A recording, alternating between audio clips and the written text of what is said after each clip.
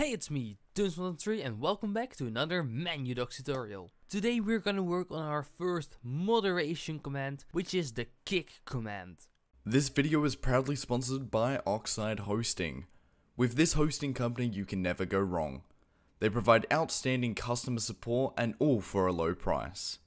Their services range from website hosting to Minecraft server hosting.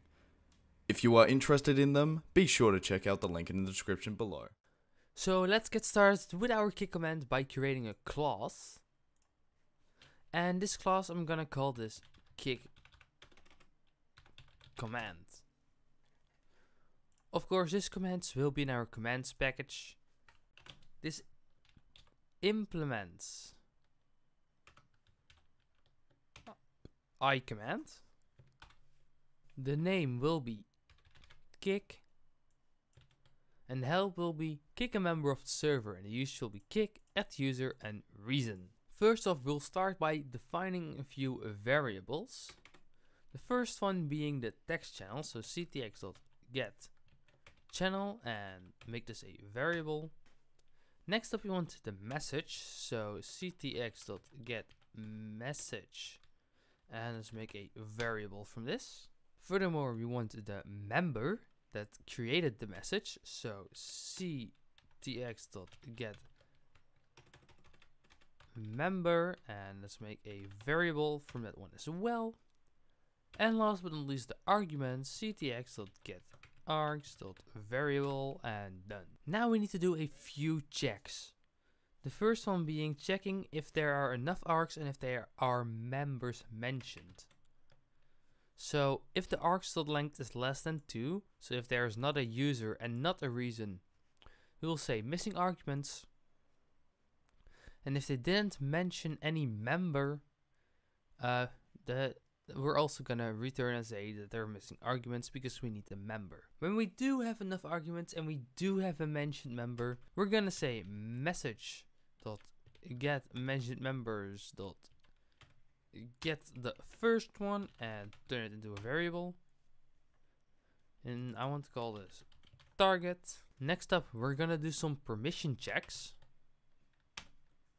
So if our member, so the person that ran the command, cannot interact with the target, or our member does not have permission to kick members, we're gonna say that you don't have permission to kick the members. We also need to check this for the bot, and the bot is the self member.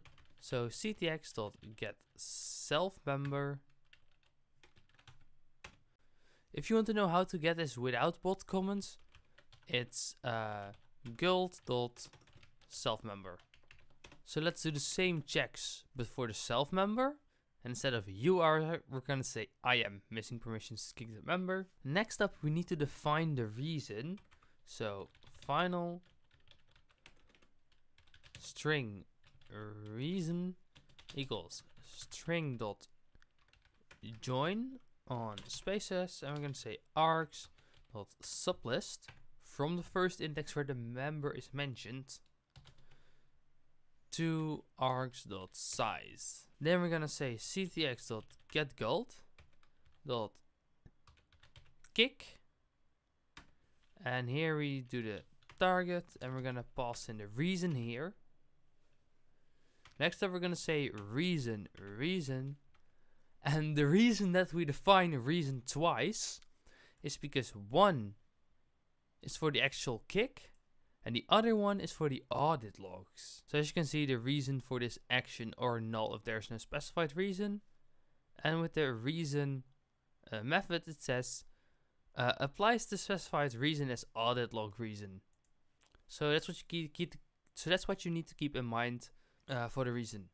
What you also can do is in this reason field say who kicked the member. But now the last thing that we need to do is yes, that's another reason. Very good. The last thing that we need to do is queue this off, and we're gonna say if it was successful, we're just gonna do a double underscore. We're gonna say channel.send message and queue this as well. I cannot type today. And we're gonna say kick was successful. I cannot type successful apparently. And if there were any errors from Discord, or like the Discord is down or anything, we get that as the error variable. I'm gonna say channel.sendMessageFormat could not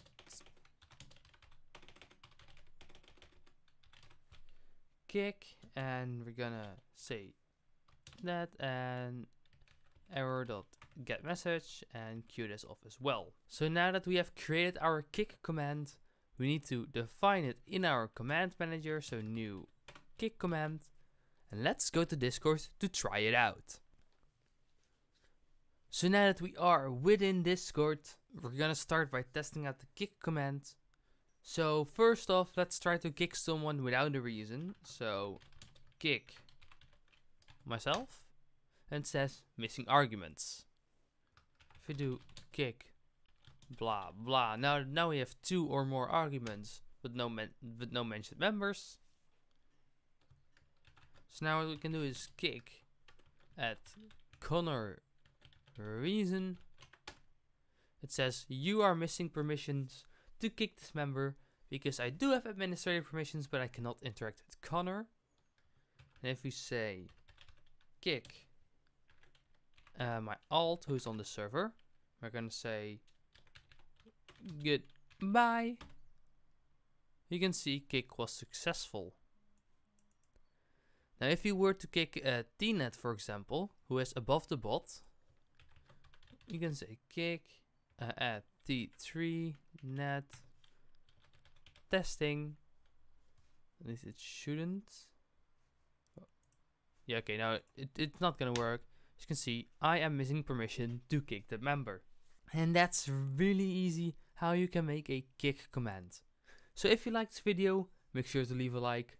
Leave down in the comments what you want to see next time in the tutorial. Subscribe to MenuDocs if you haven't already. And I see you guys next time with another tutorial. Bye!